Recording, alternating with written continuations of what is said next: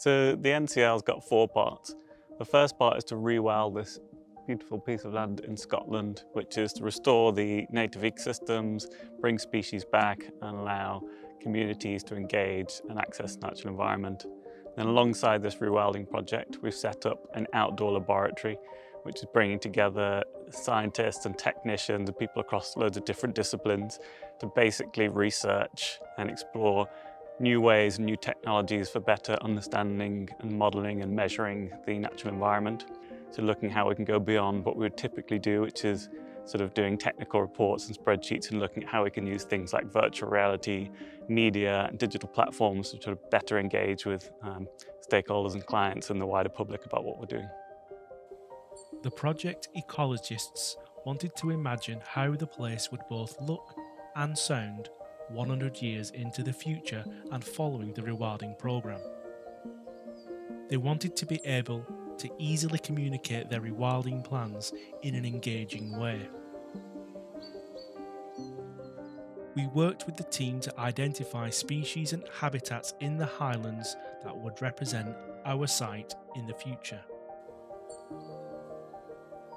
We undertook a baseline sound environment survey to document how the Natural Capital Laboratory looks and sounds now, in detail and in each distinctive area.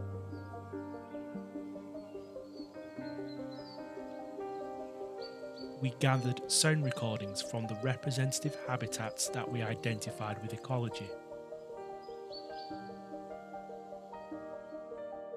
Visual and virtual reality specialists focused on building an interactive, roam anywhere experience and built the future sound environment layer by layer.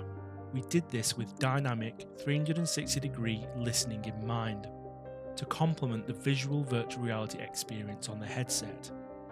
Each sound element was directionally encoded to be agnostic of the user's listening location and viewing direction.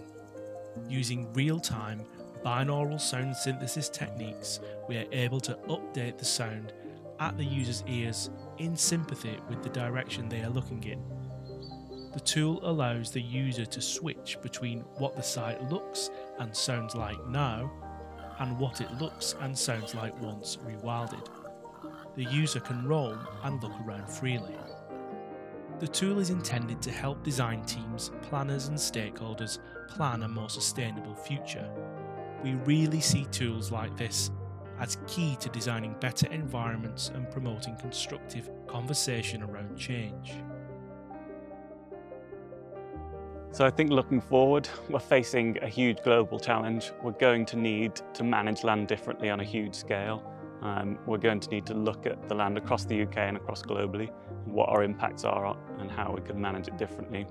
I think the key thing that we want to get across is that restoring natural habitats can provide a really important contribution to tackling climate and biodiversity crises, and also can be done in a way which provides economic benefits to the organisations involved and the local communities around them.